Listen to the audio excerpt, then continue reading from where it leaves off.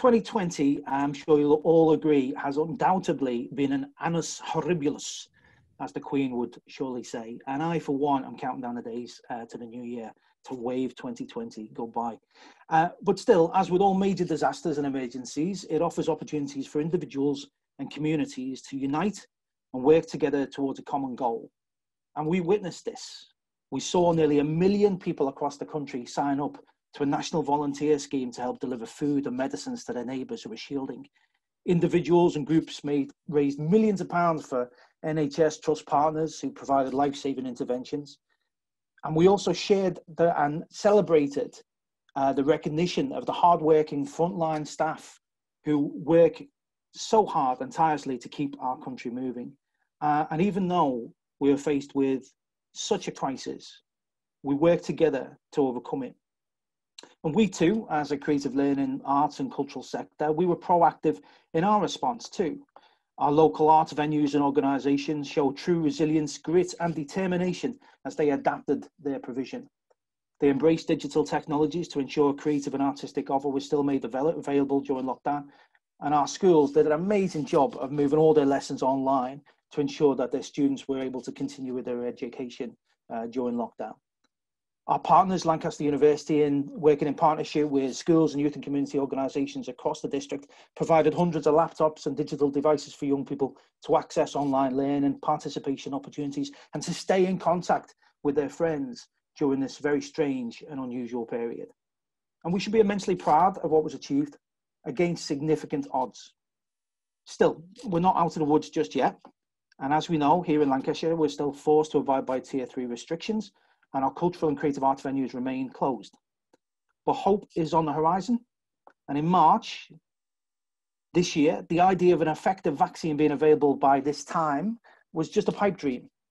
But less than 9 months after the lockdown, the vaccine is now with us. And to paraphrase Nelson Mandela, they say it is impossible until it's done. And gee whiz, we did think it was impossible at the start of the year, but here it is, and it's now being shared to our most needy.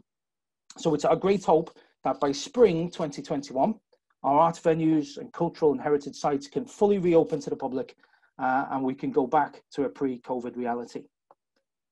But the vaccine was only realised thanks to the efforts of thousands of scientists, medical experts, academics from across the world working in a cohesive partnership towards a common shared goal. And for me, that is the best way and possibly the only way for big, adventurous and ambitious plans to be realised. I feel immensely proud to hold the position of co-chair of the Culture Co-op, as we too are a cohesive partnership of exceptionally skilled, experienced artists, cultural learning managers, educators, and youth and community practitioners who share a common goal. That common goal is to ensure that every young person across the Lancaster district has access to high quality cultural and creative activity, no matter their background, ability or circumstance.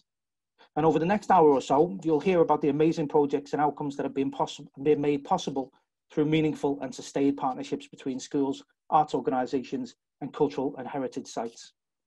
You'll be updated on the Our Place in the World Cultural and Creative Education Programme, a 2-year strategic project that has been funded by Curious Minds and Lancaster University and delivered in partnership with Lancashire Youth Challenge. And we'll hear about the amazing work undertaken and facilitated by Curious Minds. And at the very end of the event, you will be called on to help us promote this amazing work and all of the opportunities that we are making available to artists, schools and youth and community organisations across the district. It only remains for me to say thanks to you for all joining us today and to all of our partners and members, some of whom are very busy and can't be with us, but we're going to be sharing this presentation and celebration with them after this event. I'd like to thank Curious Minds and Lancaster University for supporting and investing in the Culture Co-op.